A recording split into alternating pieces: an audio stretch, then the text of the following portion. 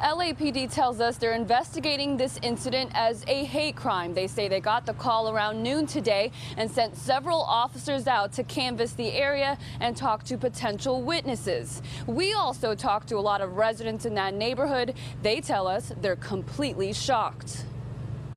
It's an absolute disgrace. We'll not tolerate in our community.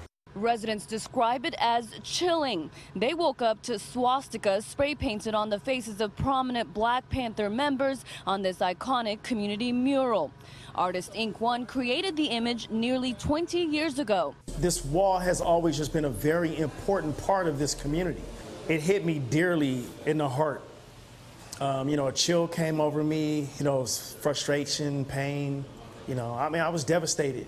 Longtime residents say they were hurt and shocked. I find it to be pretty deplorable, that someone would do that. Basically exemplifies, Black, power, Black excellence. So to see someone would paint a swastika over that is very disturbing.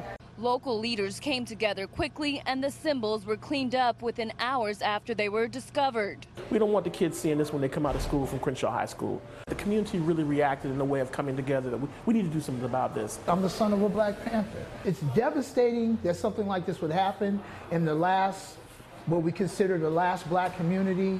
But residents say they won't accept the message. Hatred is just simply not the way. We're not having this. LAPD tells us at this point they believe this is an isolated incident and do not have a suspect in custody at this time.